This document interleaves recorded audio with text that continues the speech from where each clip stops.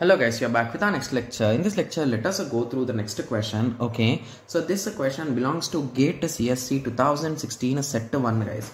The given question is consider a disk queue with the request of IO to block on cylinders. These cylinders, the C-look scheduling algorithm is used. Okay, so the head is initially at cylinder 63 and it is moving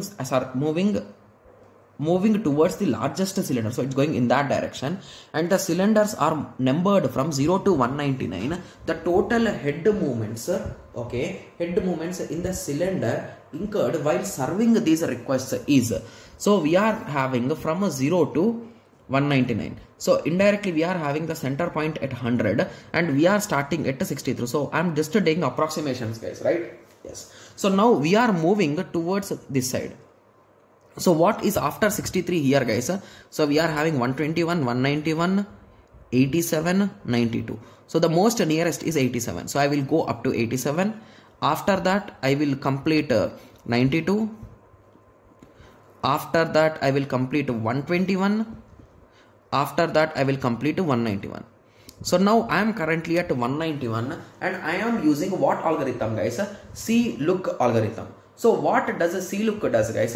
So it is not going to go till the end, right? It is having some eyes and it is going to look forward. So that is the reason why it will observe forward and it will understand that there is nothing to do there. So let us move back.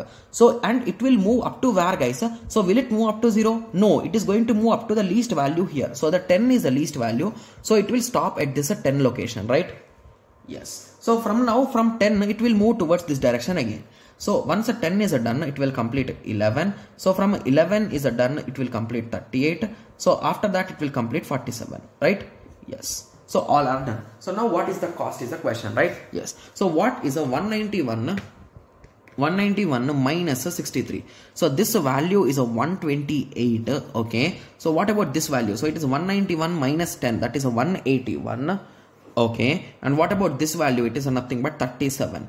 So the total is 128 plus 181 plus 37. So the final result is a 346. So these are the number of movements to be taken, right? Yes. So that is what they have clearly asked, right? Yes. So now I hope everyone got a clear idea with respect to this C-look algorithm, right?